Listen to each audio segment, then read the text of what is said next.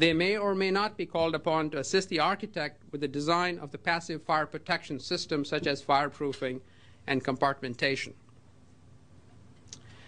World Trade Center 7, which included floor spans as large as 54 feet, had a structural system design that is in widespread use in other tall buildings.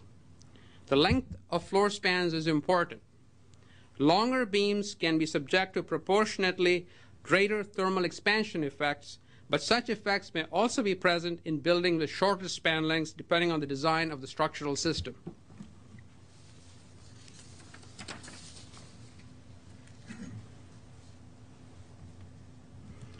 We strongly recommend that building owners, operators, and designers evaluate buildings to ensure the adequate fire performance of the structural system.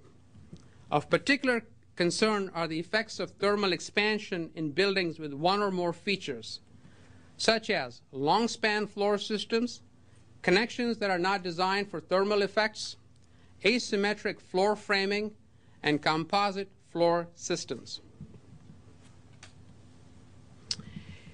If thermal effect concerns are raised by this evaluation, possible retrofits may include strengthening connections, strengthening floor framing, increasing structural redundancy, and adding additional fireproofing to vulnerable areas. There clearly are ways available to address any concerns that arise from this analysis, but this situation should be analyzed by owners, operators, and designers for each structure on a case-by-case basis.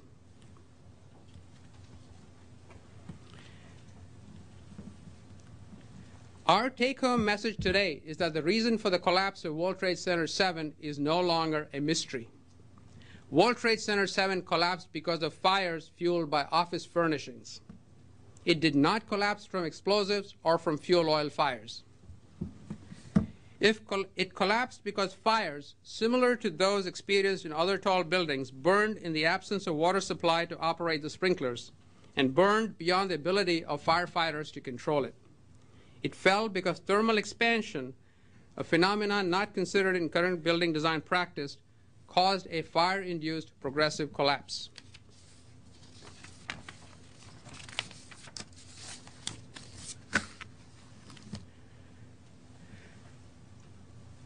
We urge the building community to explicitly address all the effects of fire in the design of a structural system, including thermal expansion effects, in strengthening our building code standards and practices.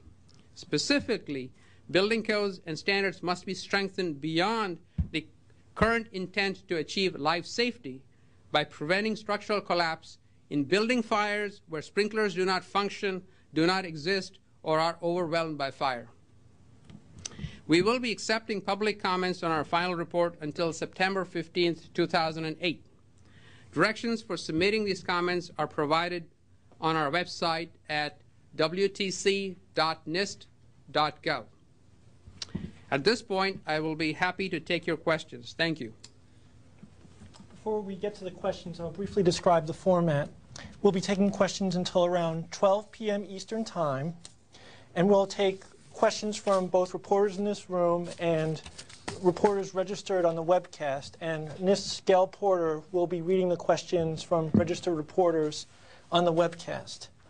For those in the room, I ask that you wait until the microphone comes to you so that everyone can hear your question, and please state your name and affiliation first.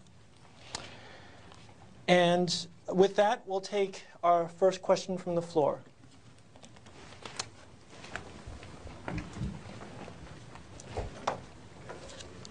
Hi, I'm Daphne Redder with the New York Post.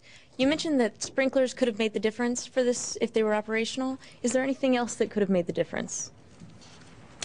Well, I think sprinklers have a very critical role in buildings.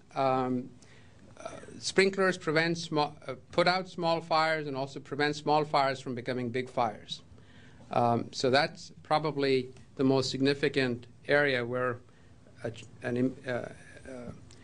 difference could have been made. But of course, in this particular case, we had water supply from the city mains cut off because of what happened in the towers.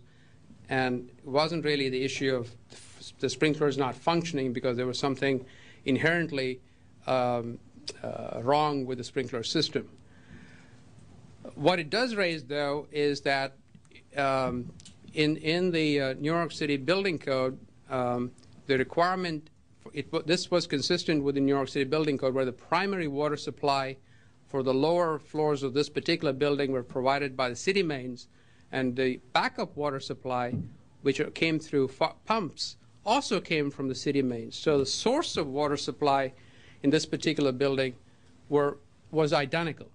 For the top half of the building, the water supply, the primary water supply came from overhead tanks, and the secondary water supply came from the city mains. So there was a redundancy in the water supply that inherently made the top half of the building more reliable in terms of the source of water supply than the bottom half.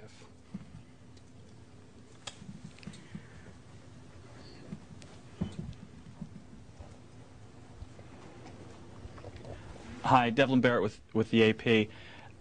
This investigation for World Trade Center 7 took about 3 years. That seems a lot longer than you may have thought when you started it. I'm just curious if you could explain why it took so long.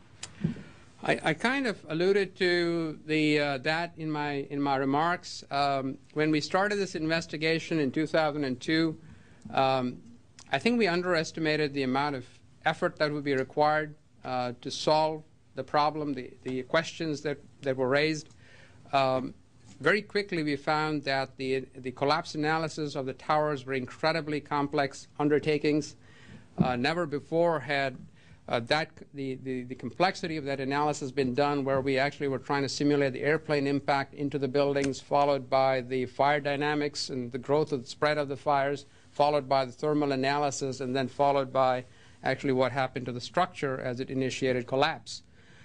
So at that point, we put the World Trade Center 7 investigation on hold until we could get that finished. And then we restarted this in the September of 2005.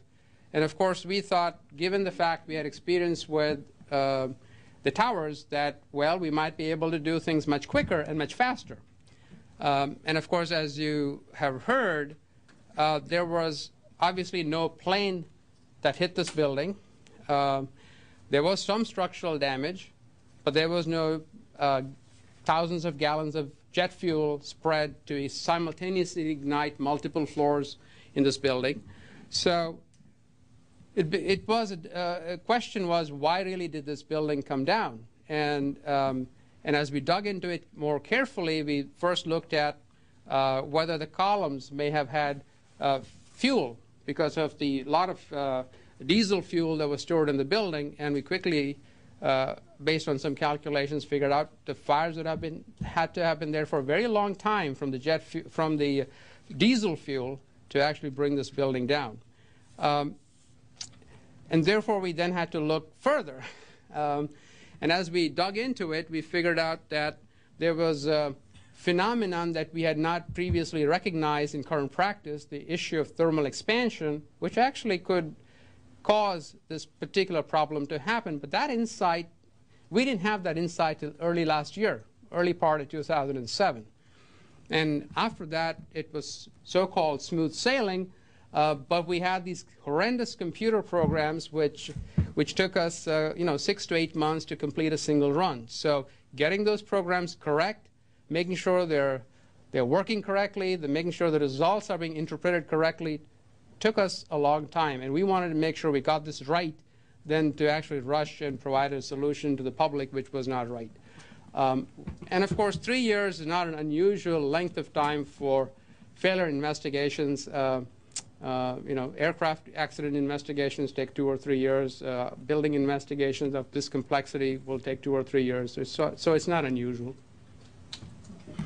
We're going to take a question now from the web. Gail Porter will read the question.